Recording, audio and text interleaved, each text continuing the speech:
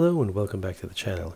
In this series of videos that we're going to be producing, we're going to be installing a Forge 15K, which the customer had purchased from shopsolarkits.com. This unit consists of a 8,000 watt inverter, split phase, 15 kilowatt hour of lithium iron phosphate battery, and 2400 watt of solar power input. So without further delay, let's get into it.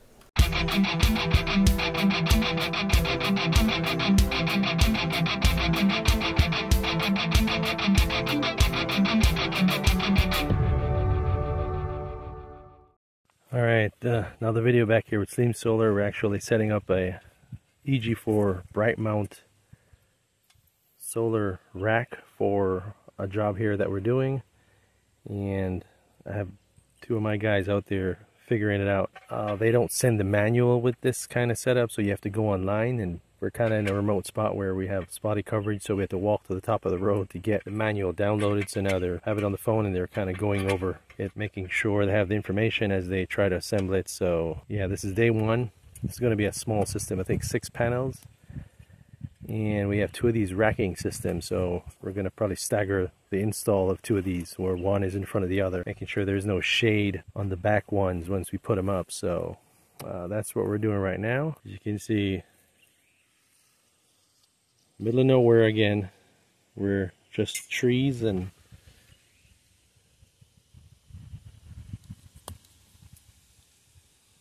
bushes. So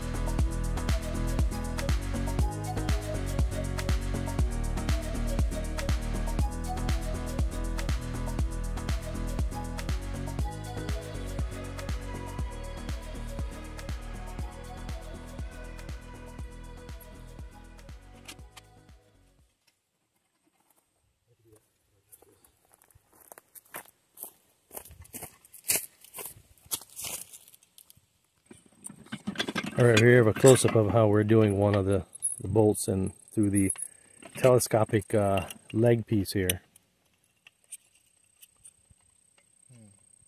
might not fit through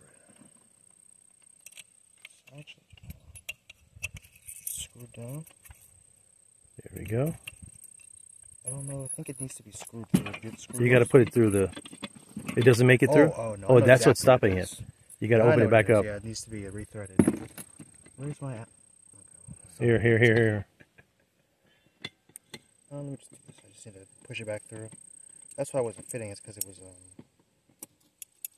Yeah, just kind of loosen it to where you can move it with your hand. Won't that mean that? I just realized. Yeah, that means that you won't be able to move your piece. If this is what keeps it locked in. Once you get it to the right angle, then you lock it. You're gonna. Is there holes through that? Now it's locked. That's locked now. I just did it tight enough to where it's snug. It's not like all the way. Okay, Christian, try. But so when you do this right here, pull this out. Yeah. Mm-hmm. You see the holes? Yeah. You put the bolts through it, and that's what does it eventually. Try and pull the inner piece out, Christian. He's tightening it right now. He's loosening it. This one came out, so I gotta make sure they're not out too far. Try and move the inner piece. It's locked, right? It ain't coming out. Yeah, because the inner piece is also screwed into the slot. That's why. Really? Are you sure? Yeah. Oh yeah. Yeah, we gotta undo that. So I'm trying to see yeah. if we can figure out where it needs to go first. So just take this out. Just take out the piece and then hold out. Put it down. Put it down.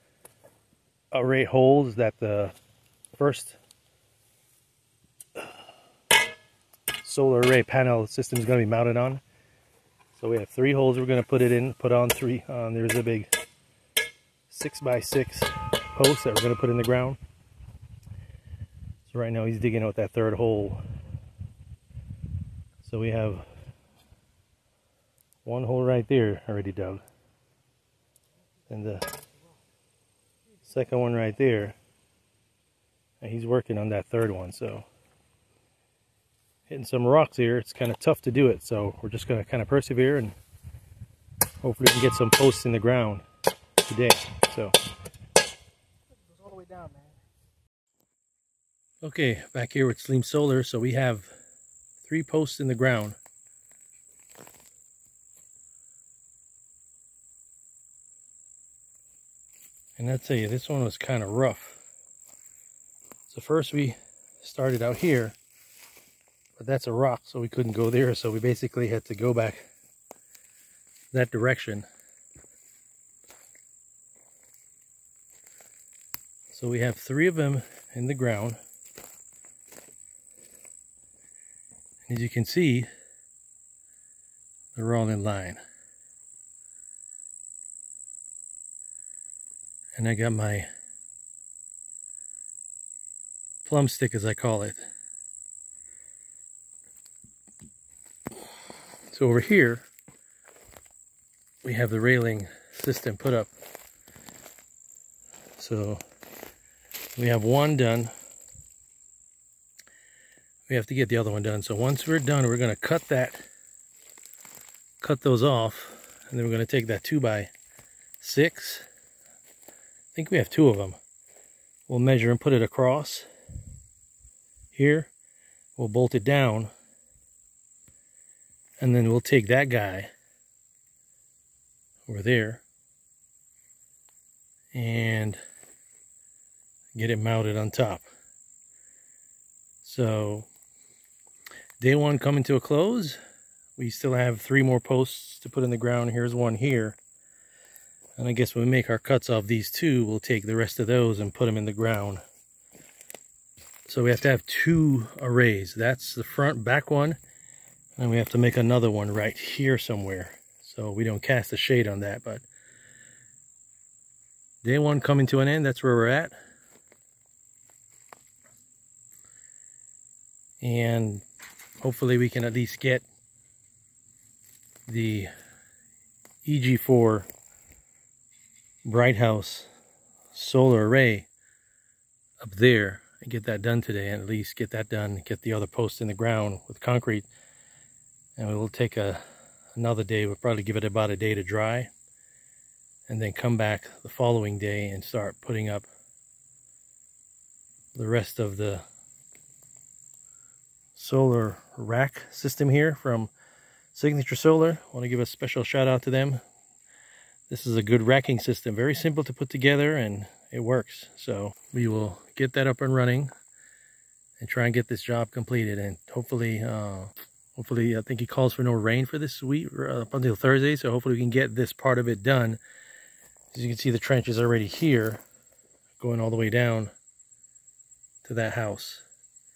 We can probably get that squared away here for the next couple of days. So sunny skies, we can keep working, and we can get that done. So we're going to sign off for today and pick this up once we've completed this part of the task.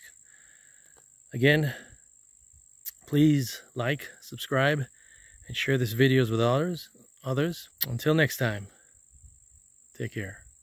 Before I end the video, I wanted to update it to show that we did get the first rack, solar rack, mounted and balanced, and we had the posts put in for the second one. So as you can see, we got it in before day 1 was completed, and I just wanted to put that out there.